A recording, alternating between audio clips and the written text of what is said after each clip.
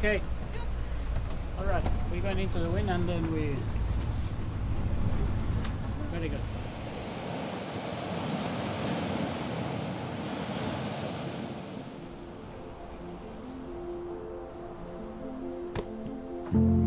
Typically for something like this, we would generally plan 8 to 10 weeks. In the 6 to 7 week time frame it's been now, we've done quite a lot.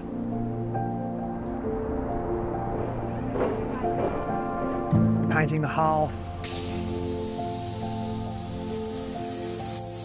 custom fabricating the hardtop, installing the bow thrusters. Whoa, whoa, whoa. They never stop. It was unique to us. Greenpeace is bringing a boat to us that's going to be dedicated to protecting what we love. I just think the efficiency of the project has just been key.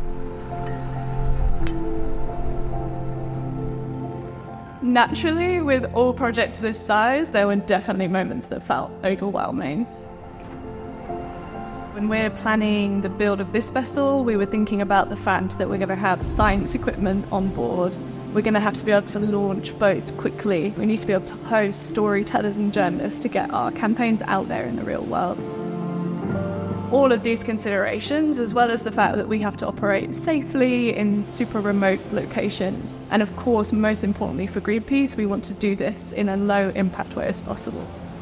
Thanks to the work of this amazing team we've pulled together, and I honestly can't believe we're at this point now.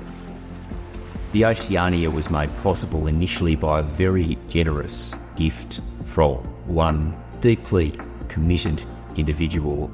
But then the fit out, the running costs, all that is only made possible by the generosity of thousands of Greenpeace supporters in Australia and the Pacific. It really is just another moment to thank everyone who's been involved in making the vision possible of an ocean protector for the waters of Australia and the Pacific.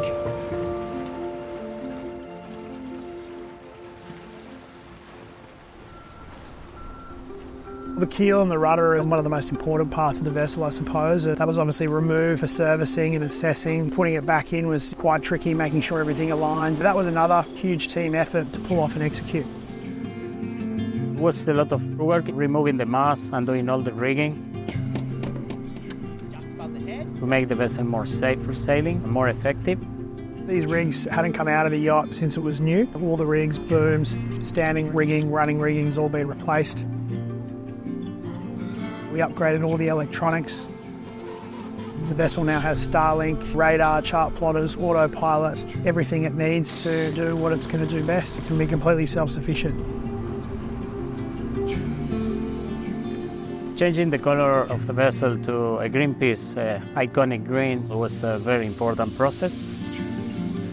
What seemed like quite a simple task, wasn't quite. We actually had to fill and fare a large portion of the hull to get the paint to adhere properly.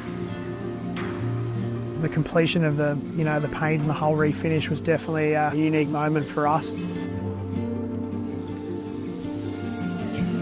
Took a step back and all of us had a big smile on our faces, during that moment. Personally, when I saw the vessel with the rainbow, and that was an important emotional situation for me.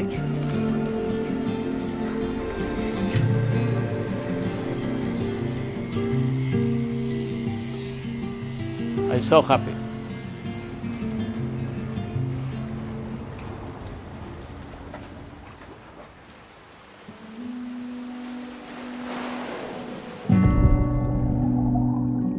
Greenpeace was born on the ocean, going out there and showing the world what's happening out of sight, out of mind, and of course taking action to stop environmental destruction happening.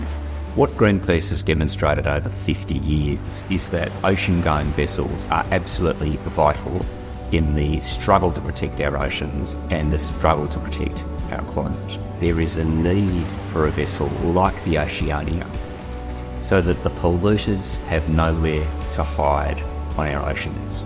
It's going to allow Greenpeace to really amp up our at-sea activity in some of the world's most beautiful and important ecosystems. There's a lot of work for it to do out there, and it's going to be vital in getting that work done.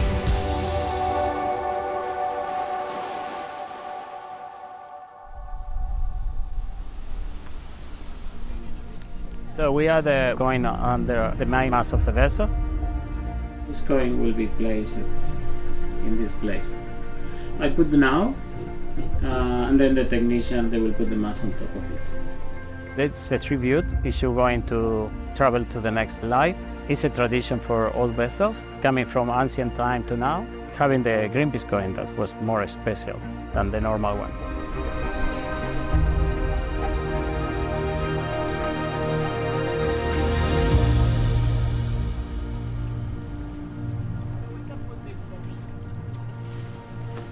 Doing the sea trial today is almost ending the process of the refit, so important. Okay, let's go aft. We're going to be able to test everything comprehensively and put a bit of load on the rig that's just been serviced and test all the systems. So just looking forward to getting out there and seeing how everything all works and performs.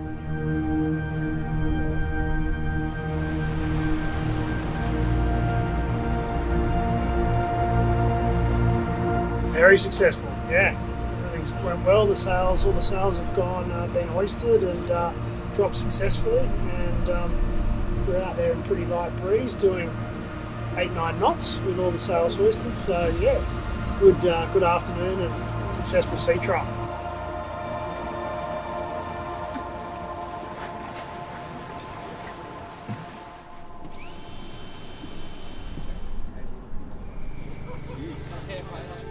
This is an incredibly significant day for Greenpeace. It's also a pretty emotional day, personally. I remember where I was when I heard that the Rainbow Warrior, Greenpeace's most renowned ship, had been bombed in the 1980s. And to be here today for the naming ceremony of the new Greenpeace vessel, the Oceania, which is going to be protecting our oceans across the east waters of Australia, across Pacific waters, incredibly significant day. Everything that is part of Greenpeace is because of the belief of the people who believe in protecting an Earth capable of nurturing life in all of its magnificent diversity. And now, as is traditional, let's launch the Oceania.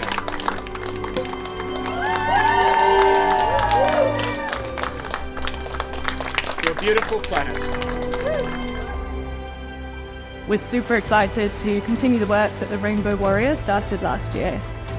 Our first mission will take us to the very heart of Australia's biggest climate fight in Western Australia.